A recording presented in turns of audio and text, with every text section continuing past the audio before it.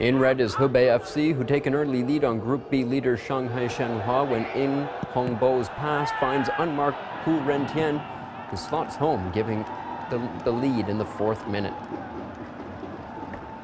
Shenhua then dominate the game, but they're unable to score an equalizer.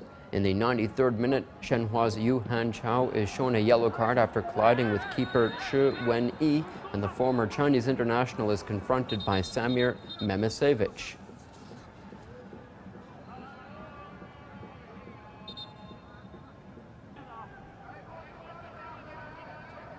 Choi is unable to continue and is replaced by keeper Bao Yaxiong.